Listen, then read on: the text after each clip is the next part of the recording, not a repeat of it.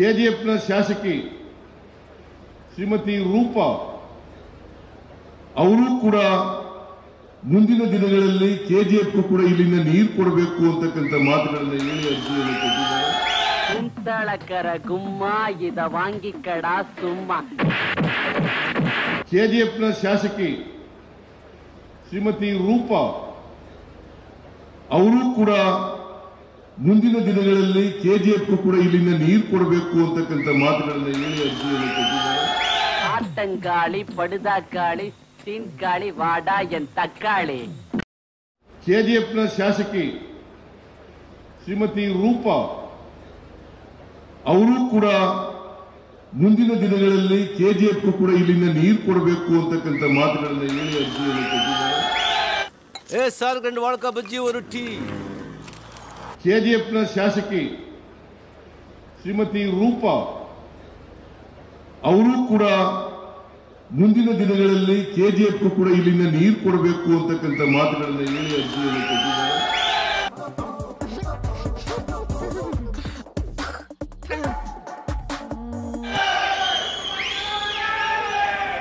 ಸ್ವಲ್ಪ ಇರಪ್ಪ, ಅದು ನೀರು ಸಿಗುತ್ತೋ ಇಲ್ವೋ ಅಂತಕ್ಕಂಥದ್ದನ್ನು ನೋಡ್ಕೊಂಡು ಮುಖ್ಯ ಇಂಜಿನಿಯರ್ ಜೊತೆಯಲ್ಲಿ ಚರ್ಚೆ ಮಾಡಿ ನೀರು ಸಿಕ್ಕಿದ್ರೆ ಎಷ್ಟೇ ಖರ್ಚಾಗಲಿ 100ಕ್ಕೆ 100 ನೀರು ಕೊಡ್ತೇವೆ.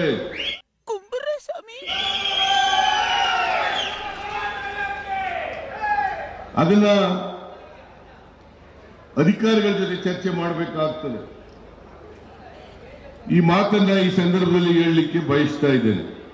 ಅದರ ಜೊತೆಗೆ ನಾನು ಈ ಸಾರಿ ಬಜೆಟ್ನಲ್ಲಿ ಕೆಜಿಎಫ್ ನಲ್ಲಿ ಇರ್ತಕ್ಕಂಥ 960 ಎಕರೆ ಇಂಡಸ್ಟ್ರಿಯಲ್ ಏರಿಯಾ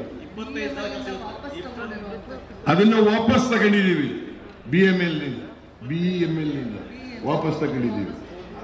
ಅಲ್ಲಿ ನ್ಯೂ ಟೌನ್ಶಿಪ್ ಮಾಡ್ತೇವೆ ಅಂತೇಳಿ ಘೋಷಣೆಯನ್ನು ಮಾಡಿದ್ದೇವೆ. ನ್ಯೂ ಟೌನ್ಶಿಪ್ ಅನ್ನು ಮಾಡ್ತೇವೆ. ಇಂಡಸ್ಟ್ರಿಯಲ್ ಟೌನ್ಶಿಪ್ ಮಾಡ್ತೇವೆ.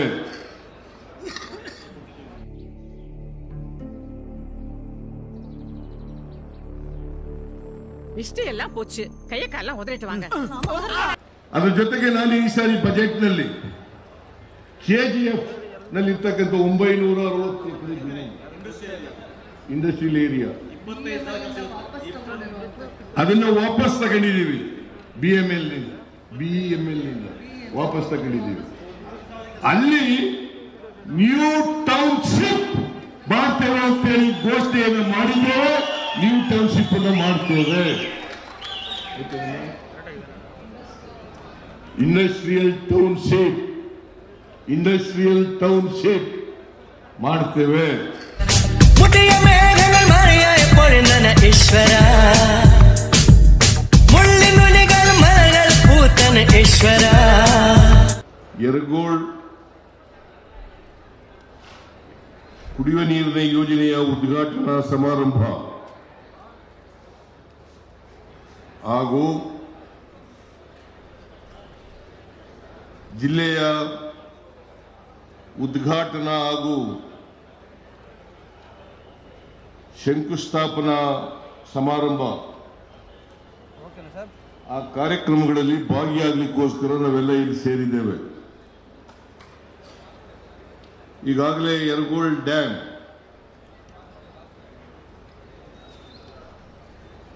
ಕುಡಿಯುವ ನೀರಿನ ಯೋಜನೆ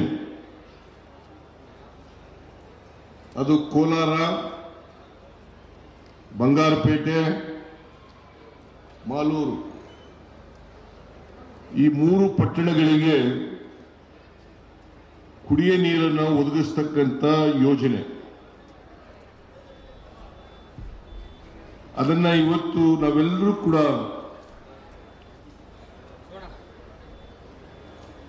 ಬಹಳ ಸಂತೋಷದಿಂದ ಉದ್ಘಾಟನೆಯನ್ನು ಮಾಡಿದ್ದೇವೆ.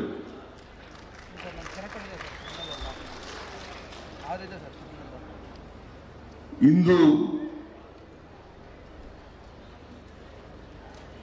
ಈ ಭಾಗದ ಜನರಿಗೆ ಅತ್ಯಂತ ಸಂತೋಷವನ್ನ ಉಂಟು ಮಾಡತಕ್ಕಂಥ ದಿನ.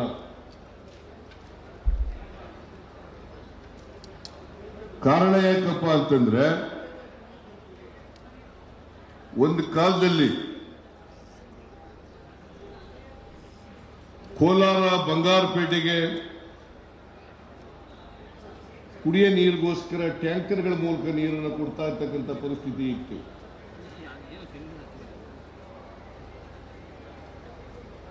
ಕುಡಿಯ ನೀರು ಸಿಗ್ತಾ ಇರಲಿಲ್ಲ.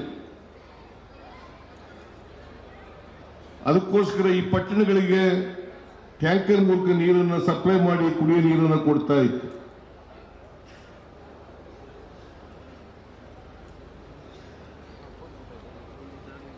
ಅದಕ್ಕೆ ಯೋಚನೆ ಮಾಡಿ ಮಾರ್ಕಂಡೇಯ ನದಿಗೆ ಅಡ್ಡಲಾಗಿ ಯರಗೋಳ್ ಗ್ರಾಮದ ಹತ್ತಿರ ಒಂದು ಡ್ಯಾಮ್ ಅನ್ನ ನಿರ್ಮಾಣ ಮಾಡಿ ನೀರನ್ನ ಶೇಖರಣೆ ಮಾಡಿ ಈ ಮೂರೂ ಪಟ್ಟಣಗಳಿಗೆ ಕೋಲಾರ, ಬಂಗಾರಪೇಟೆ ಮತ್ತು ಮಾಲೂರು ಈ ಮೂರು ಪಟ್ಟಣಗಳಿಗೆ ಕುಡಿಯ ನೀರನ್ನು ಕೊಡ್ತಕ್ಕಂಥ ಯೋಜನೆ ಇದೆ. ಇದು ಇವತ್ತು ಕಾರ್ಯಗತ ಆಗ್ತಾ ಇದ್ರೆ ನಾವು ಶ್ರೀನಿವಾಸ್ ಗೌಡರನ್ನು ಕೂಡ ಜ್ಞಾಪಕ ಮಾಡ್ಕೋಬೇಕಾಗ್ತದೆ. ಅವರ ಪ್ರಯತ್ನವೂ ಕೂಡ ಇದೆ. ಆಮೇಲೆ ಟೀಚರ್ ಚಂದ್ರಪ್ಪ, ಆಮೇಲೆ ನಾರಾಯಣ ಸ್ವಾಮಿ.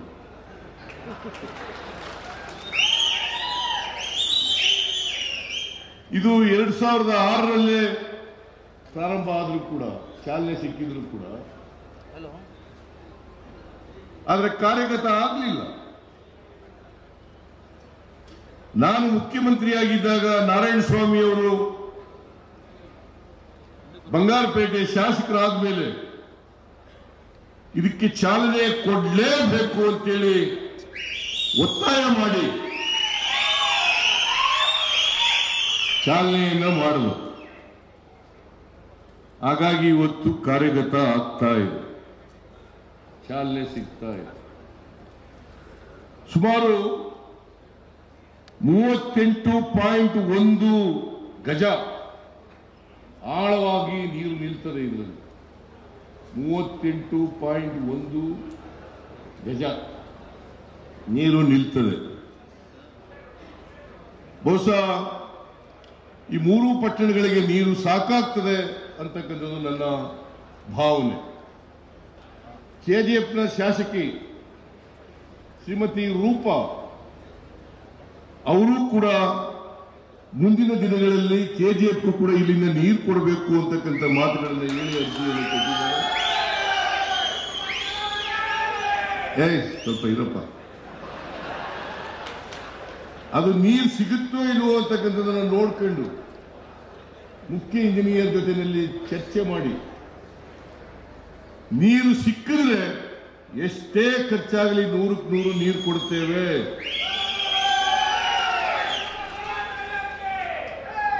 ಅದನ್ನ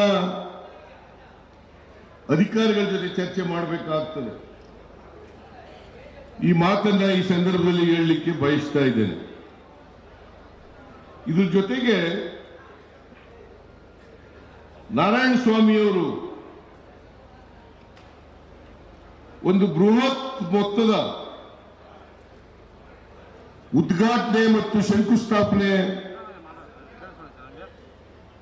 ಕಾರ್ಯಕ್ರಮಗಳಿಗೆ ಇವತ್ತು ನನ್ನನ್ನ ಕರೆಸಿ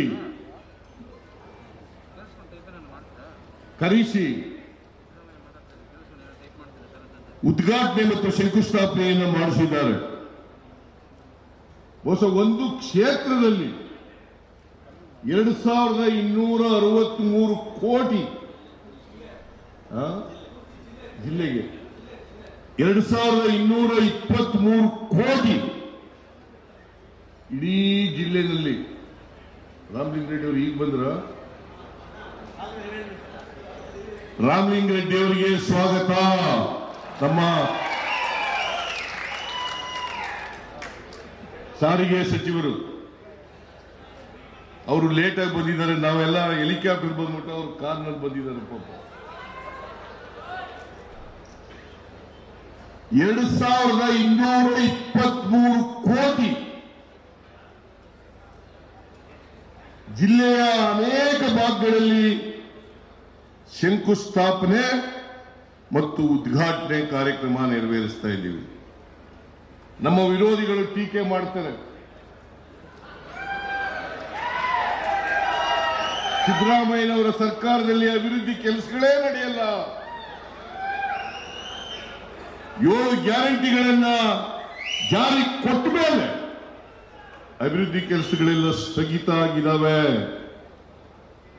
ಇವತ್ತು ಆ ವಿರೋಧಿಗಳಿಗೆ ನಾನು ಕೇಳಲಿಕ್ಕೆ ಬಯಸ್ತೇನೆ, ದಯಮಾಡಿ ಕಣ್ತೆರೀರಿ, ಕಣ್ತೆರೆದು ನೋಡಿ.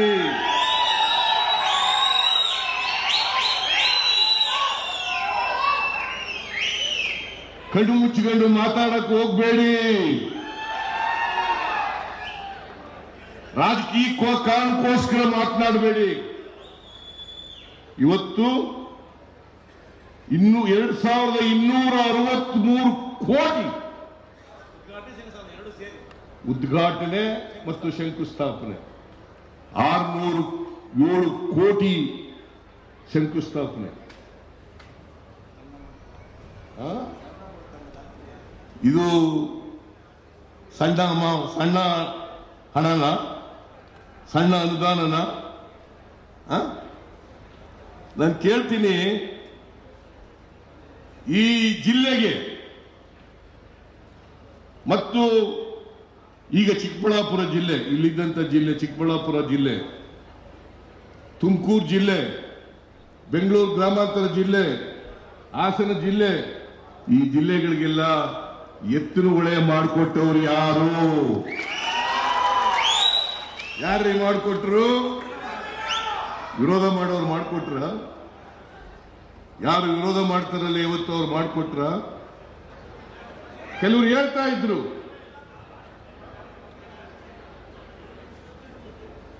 ಎತ್ತಿನ ಹೊಳೆ ಪ್ರಾಜೆಕ್ಟ್ ಜಾರಿನೇ ಆಗಲ್ಲ ಅಂತ ಹೇಳ್ತಾ ಇದ್ರು. ಅವ್ರಿಗೆ ಇವತ್ತು ಉತ್ತರ ಸಿಕ್ಕಿದೆ. ಕಳೆದ ವರ್ಷ ತ್ವರಿತವಾಗಿ ಜಾರಿ ಮಾಡಿದ್ರೆ ಇಷ್ಟೊತ್ತಿಗೆ ಎತ್ತಿನ ಹೊಳೆಯಲ್ಲಿ ಕುಡಿಯ ನೀರಿನ ಯೋಜನೆ ಅದು ಎಲ್ಲ ಕೋಲಾರ, ಚಿಕ್ಕಬಳ್ಳಾಪುರ, ತುಮಕೂರು, ಬೆಂಗಳೂರು, ಮಧುಗಿರಿ, ತುಮಕೂರು ಜಿಲ್ಲೆ ಇವೆಲ್ಲಕ್ಕೂ ಕೂಡ ಕುಡಿಯ ನೀರು ಆಯ್ತಾ ಇತ್ತು. ನಾನಿವತ್ತು ಹೇಳ್ತೇನೆ, ನಮ್ಮ ಅವಧಿನಲ್ಲಿ ಎತ್ತಿನ ಹೊಳೆ ಪ್ರಾಜೆಕ್ಟ್ ಅನ್ನು ಸಂಪೂರ್ಣ ಮುಗಿಸಿ ಈ ಭಾಗದ ಎಲ್ಲ ಜನರಿಗೆ, ಕೋಲಾರ ಜಿಲ್ಲೆಗೆ, ತುಮಕೂರು ಜಿಲ್ಲೆಗೆ, ಚಿಕ್ಕಬಳ್ಳಾಪುರ ಜಿಲ್ಲೆಗೆ, ಬೆಂಗಳೂರು ಜಿಲ್ಲೆಗೆ, ಹಾಸನ ಜಿಲ್ಲೆ, ಶಿವಲಿಂಗೇಗೌಡನ ಕಾನ್ಸ್ಟಿಟ್ಯೂನ್ಸಿ ಯಾವುದು, ಅರಸೀಕೆರೆ, ಅವೆಲ್ಲಕ್ಕೂ ಕೂಡ ಕುಡಿಯ ನೀರನ್ನ ಕೊಟ್ಟೇ ಕೊಡ್ತೀವಿ. ನಮಗೆ ಟೀಕೆ ಮಾಡ್ತಕ್ಕಂಥವ್ರಿಗೆ ಹೊಟ್ಟೆ ಉರಿ ಬರೆಸ್ತಕ್ಕಂಥ ಕೆಲಸ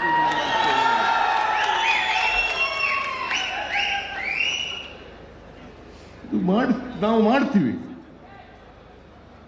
ಕೆಸಿ ವ್ಯಾಲಿ ಮಾಡಿಕೊಟ್ಟವ್ರು ಯಾರು?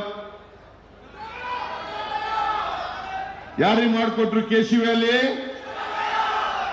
ಇವತ್ತು ಕೋಲಾರ ಜಿಲ್ಲೆ ಹಸಿರಾಗಿದ್ರೆ ಕೆರೆಗಳು ತುಂಬಿರೋದ್ರಿಂದ ಅಂತಕ್ಕಂಥದ್ದು ಅರ್ಥ ಮಾಡ್ಕೋಬೇಕಾಗ್ತದೆ.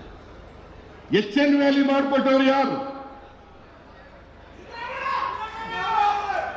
HN ವ್ಯಾಲಿ ಮಾಡಿಕೊಟ್ಟವ್ರು ಯಾರು? ವೃಷಭಾವತಿ ಕುಡಿಯ ನೀರನ್ನ, ಆಮೇಲೆ ಕೆರೆಗಳ ತುಂಬಿಸತಕ್ಕಂಥದ್ದು ಕಾರ್ಯಕ್ರಮ ಘೋಷಣೆ ಮಾಡಿದವರು ಯಾರು? ಇದನ್ನ ಸರ್ಕಾರದವರು ಮಾಡಿದ್ರ ಅಥವಾ ಬೇರೆ ಪಕ್ಷದವರು ಮಾಡಿದ್ರ? ಇದನ್ನೆಲ್ಲ ಮಾಡೋದು ನಮ್ಮ ಕಾಲದಲ್ಲಿ ಸಿದ್ದರಾಮಯ್ಯನವರು ಮುಖ್ಯಮಂತ್ರಿಯಾಗಿರುವಾಗ ಅಂತಕ್ಕಂಥದ್ದನ್ನ ಈ ಜಿಲ್ಲೆಯ ಜನ ಮನೆಗಾರರು ಅಂತಕ್ಕಂಥ ಮಾತುಗಳನ್ನು ಹೇಳಲಿಕ್ಕೆ ಬಯಸ್ತಾ ಇದ್ದೀನಿ. ರಮೇಶ್ ಕುಮಾರ್, ನಾರಾಯಣ ಸ್ವಾಮಿ, ನಂಜೇಗೌಡ, KH ಮುನಿಯಪ್ಪ, ಕೃಷ್ಣ ಬೈರೇಗೌಡ, ಒಟ್ಟೋದ್ರ ಕೃಷ್ಣ ಬೈರೇಗೌಡ, ಇವರೆಲ್ಲರೂ ಕೂಡ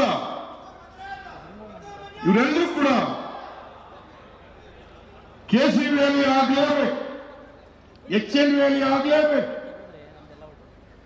ಕೆರೆಗಳನ್ನು ತುಂಬಿಸಬೇಕಾಗ್ತದೆ. ಯಾಕಂತಂದ್ರೆ ಕರ್ನಾಟಕದಲ್ಲಿ ಕೋಲಾರ ಹೆಚ್ಚು ಕೆರೆಗಳನ್ನು ಹೊಂದಿರತಕ್ಕಂಥ ಜಿಲ್ಲೆ, ಚಿತ್ರದುರ್ಗ ಬಹಳ ಬರಗಾಡು ಇರ್ತಕ್ಕಂಥ ಜಿಲ್ಲೆ. ಇವತ್ತು ಇಡೀ ದೇಶದಲ್ಲಿ ರಾಜಸ್ಥಾನವನ್ನು ಬಿಟ್ಟರೆ ಹೆಚ್ಚು ಬರಡು ಪ್ರದೇಶ ಇರ್ತಕ್ಕಂಥದ್ದು ಕರ್ನಾಟಕದಲ್ಲಿ ಅಂತಕ್ಕಂಥ ಮಾತನ್ನು ಹೇಳಿದ್ರು. ಹೆಚ್ಚು ಬರಡು ಪ್ರದೇಶ ಇರ್ತಕ್ಕಂಥದ್ದು ಕರ್ನಾಟಕದಲ್ಲಿ. ಅದರಿಂದ HN ವ್ಯಾಲಿ ಮಾಡಲೇಬೇಕು,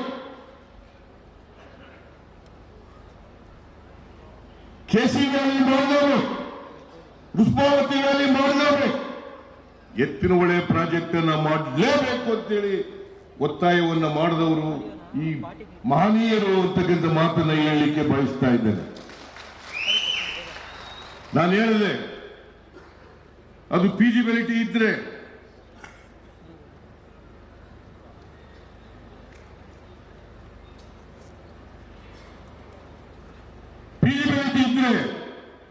ಎಷ್ಟೇ ಖರ್ಚಾಗಲಿ ಇವತ್ತು ಎತ್ತಿನೊಳಗೆ 23,000 ಕೋಟಿ ರೂಪಾಯಿ ಖರ್ಚಾಗ್ತದೆ. ಕೆಸಿ ವ್ಯಾಲಿಗೆ 1,800 ಕೋಟಿ ಖರ್ಚಾಗ್ತದೆ. HN ವ್ಯಾಲಿಗೆ ಸುಮಾರು 800 ಕೋಟಿ ರೂಪಾಯಿ ಖರ್ಚಾಗ್ತದೆ. ಇದನ್ನೆಲ್ಲ ಮಾಡಿದವರು ಯಾರ್ರೀ? ಇವೆಲ್ಲ ಅಭಿವೃದ್ಧಿ ಅಲ್ವಾ?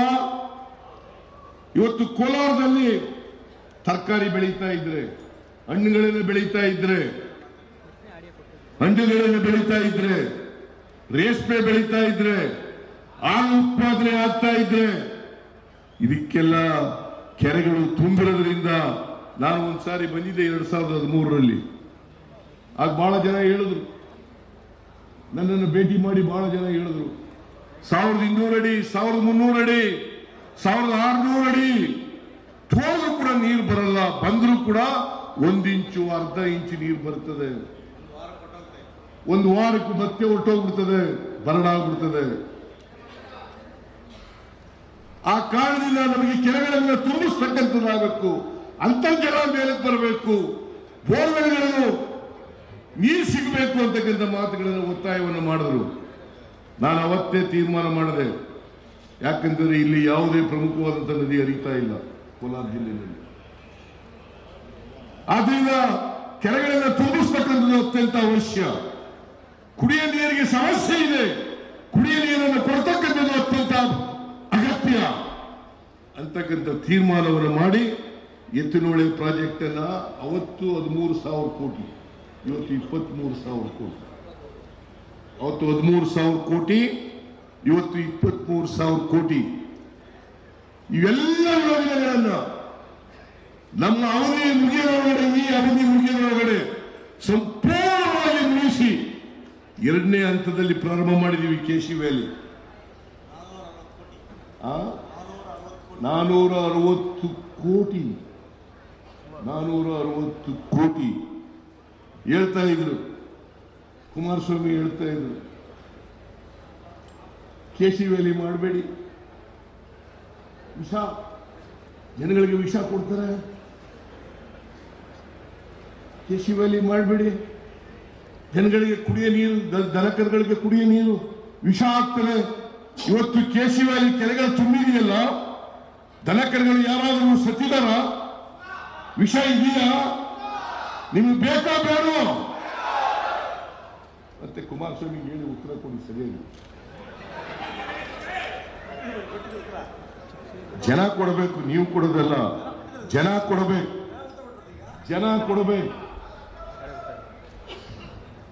ನಾವು ನೀರನ್ನು ಟೆಸ್ಟ್ ಮಾಡಿಸಿದ್ದೀವಿ, ಹಾನಿಕಾರಕವಾದಂಥ ಪದಾರ್ಥ ಯಾವುದೂ ಇಲ್ಲ. ವಿಶ್ವಸಂಸ್ಥೆಯವರು ಬಂದಿದ್ದಾರೆ ಇಲ್ಲಿಗೆ.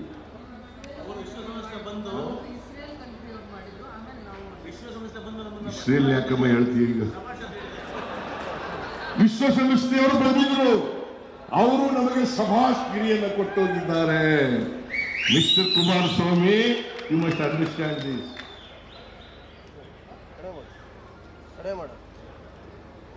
ನಮಗೆ ಶುಭಾಶಯ ಕೊಟ್ಟಿಲ್ಲ. ಕನ್ಸಲ್ಟೇಟಿವ್ ಕಮಿಟಿ ಬಂದಿತ್ತು ಕೇಂದ್ರದಿಂದ. It's A very good project ಅಂತ ಹೇಳಿದ್ದಾರೆ. ಬೇರೆ ದೇಶದ ಬೇರೆ ರಾಜ್ಯಗಳಲ್ಲೂ ಕೂಡ ಇಂತಹ ಕಾರ್ಯಕ್ರಮಗಳನ್ನು ಹಮ್ಮಿಸಬೇಕು ಅಂತ ಹೇಳಿದ್ದಾರೆ. Please ask them, please ask them. ಅವ್ರನ್ನಾರು ಕೇಳಿ ತಿಳ್ಕೋಬೇಕಲ್ಲ. ರಾಜಕೀಯಕ್ಕೋಸ್ಕರ ಟೀಕೆ ಮಾಡಬಾರದು. ಜನರು ಮುಖ್ಯ. ಪ್ರಜಾಪ್ರಭುತ್ವ ವ್ಯವಸ್ಥೆಯಲ್ಲಿ ನೀವೇ ಮಾಲೀಕರು. ನಿಮ್ಮ ಸಮಸ್ಯೆಗಳನ್ನು ಮಾಡ್ತಕ್ಕಂಥದ್ದೇ ನಮ್ಮೆಲ್ಲರ ಕರ್ತವ್ಯ ಅಂತಕ್ಕಂಥದ್ದನ್ನು ಅರ್ಥ ಮಾಡ್ಕೋಬೇಕಾಗ್ತದೆ. ಜನರ ಸಮಸ್ಯೆಗಳಿಗೆ ವಿರುದ್ಧವಾದಂಥ ಯಾವ ಕೆಲಸವನ್ನು ಕೂಡ ಮಾಡಬಾರದು. ಜನರನ್ನು ದಾರಿ ತಪ್ಪಿಸ್ತಕ್ಕಂಥ ಕೆಲಸವನ್ನು ಮಾಡಬಾರದು. ಇವತ್ತು ಇಡೀ ಕೋಲಾರ ಜಿಲ್ಲೆ ಹಸು ಕಾಣ್ತಾ ಇದ್ರೆ ಬಹುಶಃ 2ನೇ ಹಂತದ ಕೆಸಿ ವ್ಯಾಲಿ ಆದ್ಮೇಲೆ HN ವ್ಯಾಲಿ ಆದ್ಮೇಲೆ ಸಂಪೂರ್ಣ ಕೋಲಾರ ಮಲೆನಾಡಾಗ್ತದೆ, ಮಲೆನಾಡಾಗ್ತದೆ ಅಂತಕ್ಕಂಥ ಮಾತನ್ನ ಹೇಳಲಿಕ್ಕೆ ಬಯಸ್ತಾ ಇದ್ದೇನೆ. ಇದಕ್ಕೆ ಈ ಭಾಗದ ಎಲ್ಲ ಶಾಸಕರುಗಳು ಕೂಡ ಜನಪ್ರತಿನಿಧಿಗಳು ಕೂಡ ಕಾರಣ ಅಂತಕ್ಕಂಥ ಮಾತುಗಳನ್ನು ಹೇಳಲಿಕ್ಕೆ ಬಯಸ್ತಾ ಇದ್ದೇನೆ. ಪಾಪ ರಮೇಶ್ ಕುಮಾರ್ ಬರಬೇಕಾಗಿತ್ತು, ಇಲ್ಲಿ ಬಹಳ ಒತ್ತಡ ಆಗ್ತಾ ಇದೆ. ಅವರು ದುಬೈಗೆ ಹೋಗಿದ್ದಾರಂತೆ, ಅವರು ಬರಬೇಕಾಗಿತ್ತು. ಅವರು ಬಂದಿದ್ದು ಚೆನ್ನಾಗಿರ್ತಿತ್ತು. ಶ್ರೀನಿವಾಸ್ ಗೌಡ ಬರಬೇಕಾಗಿತ್ತು. ಅದರಿಂದ ಅವೆಲ್ಲರಿಗೂ ಕೂಡ ನಾರಾಯಣ ಸ್ವಾಮಿ ಅವರಿಗೆ, ನಂಜೇಗೌಡರಿಗೆ, ಕುಮಾರಸ್ವಾಮಿ ಅವರಿಗೆ, ಮುನಿಯಪ್ಪನವರಿಗೆ, ಎಲ್ಲ ಜನಪ್ರತಿನಿಧಿಗಳಿಗೆ, ಅಲ್ಲ ಕುಮಾರಸ್ವಾಮಿ ಇಲ್ಲ, ಕುಮಾರಸ್ವಾಮಿ ವಿರೋಧ ಮಾಡಿದವರು, ಕುಮಾರಸ್ವಾಮಿ ವಿರೋಧ ಮಾಡಿದ್ದವರು ಈಗಲೂ ವಿರೋಧ ಮಾಡ್ತಾರೆ. ಗೊತ್ತಿಲ್ಲ ನನಗೆ, ಕೋರ್ಟ್ನಲ್ಲಿ ಕೇಸ್ ಕೂಡ ಹಾಕ್ಸಿದ್ರು. ಐ ಡೋಂಟ್ ನೋ ವೈ ಈ ಸಪೋಸಿಂಗ್ ಇಟ್, ಯಾಕೆ ಅಂತ ಗೊತ್ತಿಲ್ಲ. ಸೊ ಇದರಿಂದ ಎಲ್ಲ ಜನಪ್ರತಿನಿಧಿಗಳಿಗೆ ಧನ್ಯವಾದಗಳನ್ನು ಹೇಳಲಿಕ್ಕೆ ಬಯಸ್ತಾ ಇದ್ದೇನೆ. ಅದರ ಜೊತೆಗೆ ನಾನು ಈ ಸಾರಿ ಬಜೆಟ್ನಲ್ಲಿ KGF ನಲ್ಲಿ ಇರ್ತಕ್ಕಂಥ 960 ಎಕರೆ ಇಂಡಸ್ಟ್ರಿಯಲ್ ಏರಿಯಾ ಅದನ್ನು ವಾಪಸ್ ತಗೊಂಡಿದ್ದೀವಿ. BML ನಿಂದ ವಾಪಸ್ ತಗೊಂಡಿದ್ದೀವಿ. ಅಲ್ಲಿ ನ್ಯೂ ಟೌನ್ಶಿಪ್ ಮಾಡ್ತೇವೆ ಅಂತೇಳಿ ಘೋಷಣೆಯನ್ನು ಮಾಡಿದ್ದೇವೆ. ನ್ಯೂ ಟೌನ್ಶಿಪ್ ಅನ್ನು ಮಾಡ್ತೇವೆ. ಇಂಡಸ್ಟ್ರಿಯಲ್ ಟೌನ್ಶಿಪ್ ಮಾಡ್ತೇವೆ.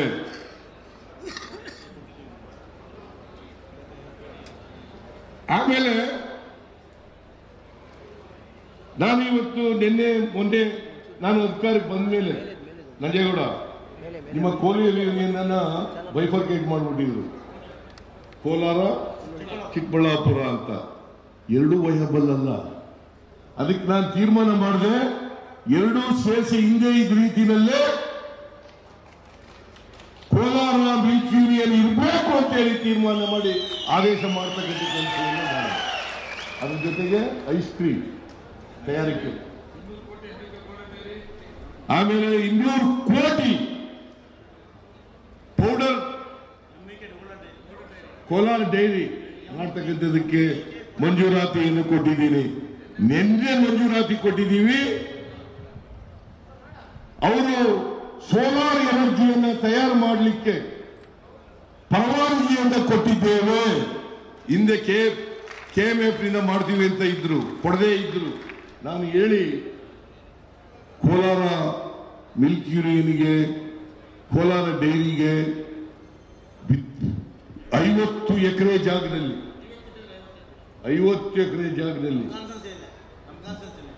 ಇವು ಕಾನ್ಸ್ಟಿಟ್ಯೂನ್ಸಿ, ನಮ್ಮ ನಾರಾಯಣ ಸ್ವಾಮಿ ಕಾನ್ಸ್ಟಿಟ್ಯೂನ್ಸಿನಲ್ಲೇ 50 ಎಕರೆ ಪ್ರತಿ ತಿಂಗಳು 2 ಕೋಟಿ ಕರೆಂಟ್ ಅನ್ನ ಕಟ್ತಾ ಇದ್ರು. ಅದನ್ನ ತಪ್ಪಿಸ್ಲಿಕ್ಕೋಸ್ಕರ ಅವರೇ ಸ್ವಂತ ವಿದ್ಯುತ್ ಅನ್ನ ತಯಾರು ಮಾಡ್ಕೊಳ್ಳಿಕ್ಕೆ, ಸೋಲಾರ್ ವಿದ್ಯುತ್ ಅನ್ನು ತಯಾರು ಮಾಡಲಿಕ್ಕೆ ಪರವಾನಗಿಯನ್ನು ಕೊಟ್ಟಿದ್ದೇನೆ ಅಂತಕ್ಕಂಥ ಮಾತುಗಳನ್ನು ಹೇಳಲಿಕ್ಕೆ ಬಯಸ್ತೇನೆ. ಇನ್ನು ಮುಂದೆ ಕೋಲಾರ ಮಿಲ್ಕ್ ಯೂನಿಯನ್ನು ನಂಜೇಗೌಡರ ನೇತೃತ್ವದಲ್ಲಿ ವಯಬಲ್ ಆಗಿ ಕೆಲಸ ಮಾಡುತ್ತದೆ, ರೈತರಿಗೆ ಅನುಕೂಲ ಆಗ್ತದೆ. ಬೆಂಗಳೂರು ಡೈರಿ ಬಿಟ್ಟರೆ ಹೆಚ್ಚು ಹಾಲು ಉತ್ಪಾದನೆ ಮಾಡ್ತಕ್ಕಂಥದ್ದು ಕೋಲಾರ ಜಿಲ್ಲೆ. ರೈತರಿಗೆ ಅನುಕೂಲ ಆಗಬೇಕು. ಆ ರೈತರಿಗೆ ಅನುಕೂಲ ಆಗಲಿ ಅನ್ನೋ ಕಾರಣಕ್ಕೋಸ್ಕರವಾಗಿ ಇವೆಲ್ಲ ಕೆಲಸಗಳನ್ನು ಕೂಡ ಮಾಡ್ತಾ ಇದ್ದೇವೆ.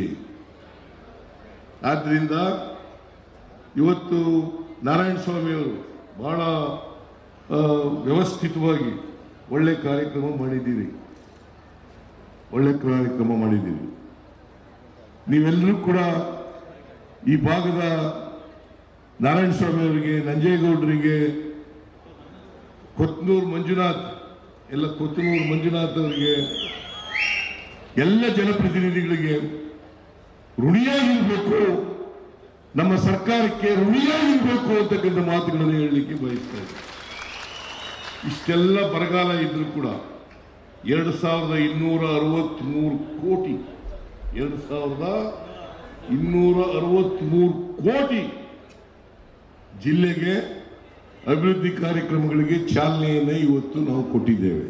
ಬರಗಾಲ ಇದೆ ನಿಜ.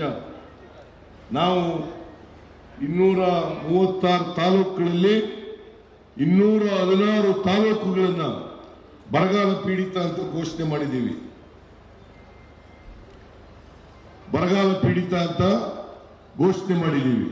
ಇದರಲ್ಲಿ KH ಮುನಿಯಪ್ಪನವರು ಕೂಡ ಅವರು ಸಚಿವರಾಗಿದ್ದಾಗ ಪೈಪ್ ಲೈನ್ಗೆ 80 ಕೋಟಿ ರೂಪಾಯಿಗಳನ್ನು ಮಂಜೂರು ಮಾಡಿಕೊಟ್ಟಿದ್ದಾರೆ. ಹೌದನ್ರಿ ಮುನಿಯಪ್ಪನವರ? ಎಷ್ಟು? UPA ಗೌರ್ಮೆಂಟ್ ಇದ್ದಾಗ 80 ಕೋಟಿ ಮಾಡಿದ್ದಾರೆ. ಅವ್ರಿಗೂ ಧನ್ಯವಾದಗಳು.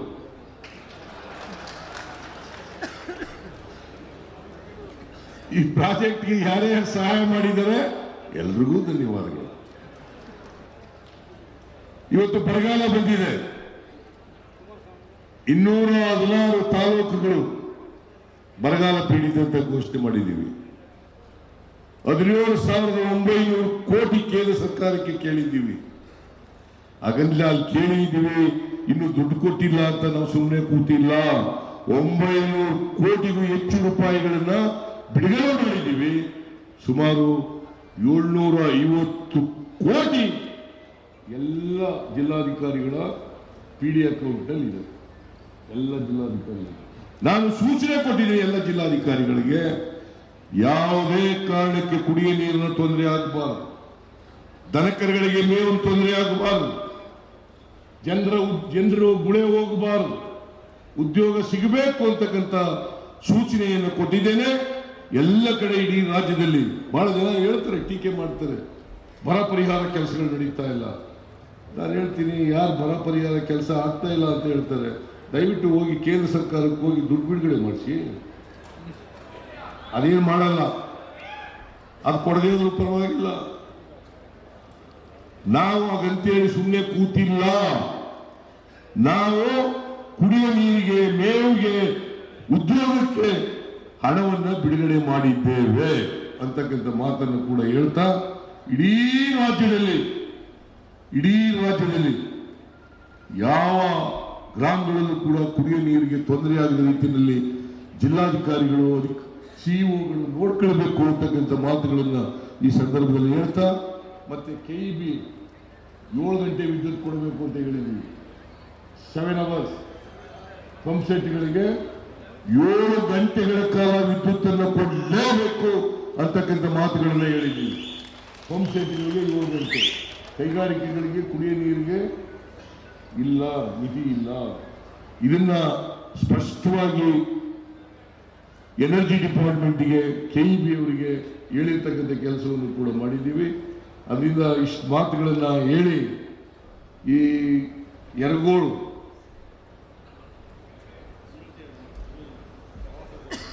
ಈಗ ಇದು ಯೋಚನೆ ಮಾಡಿ, ಯಾಕಂದ್ರೆ ಯರಗೋಳು ಡ್ಯಾಮ್ ಅಂತ ಆಮೇಲೆ ಈ ಯರಗೋಳು ಡ್ಯಾಮ್ ಇದೆಯಲ್ಲ, ಇದನ್ನ ಒಂದು ಪ್ರವಾಸೋದ್ಯಮ ಕೇಂದ್ರವನ್ನಾಗಿ ಅಭಿವೃದ್ಧಿ ಪಡಿಸ್ತಕ್ಕಂಥ ಕೆಲಸವನ್ನು ಕೂಡ ಮಾಡ್ತೇವೆ. ಅದಕ್ಕೆ ಎಷ್ಟೇ ದುಡ್ಡು ಖರ್ಚಾದರೂ ಕೂಡ ಪ್ರವಾಸೋದ್ಯಮ ಕೇಂದ್ರವನ್ನಾಗಿ ಮಾಡೋಣ. ಜನ ಬರಬೇಕು, ಇಲ್ಲಿ ಈ ಕೆರೆ ನೋಡಬೇಕು, ಅದಕ್ಕೋಸ್ಕರ ಪ್ರವಾಸೋದ್ಯಮ ಕೇಂದ್ರವನ್ನಾಗಿ ಮಾಡ್ತಕ್ಕಂಥ ಕೆಲಸ ಮಾಡೋಣ ಅಂತಕ್ಕಂಥ ಮಾತುಗಳನ್ನು ಹೇಳಿ ಈ ಯರಗೋಳ್ ಡ್ಯಾಮ್ ಇದನ್ನ ಅತ್ಯಂತ ಸಂತೋಷದಿಂದ ಈ ಕುಡಿಯ ನೀರಿನ ಯೋಜನೆಯನ್ನು ಉದ್ಘಾಟನೆ ಮಾಡಿ ನಿಮ್ಮೆಲ್ಲರಿಗೂ ನಮಸ್ಕಾರ ಮಾಡಿ ನಾನು ಮಾತು ಮುಗಿಸ್ತೇನೆ.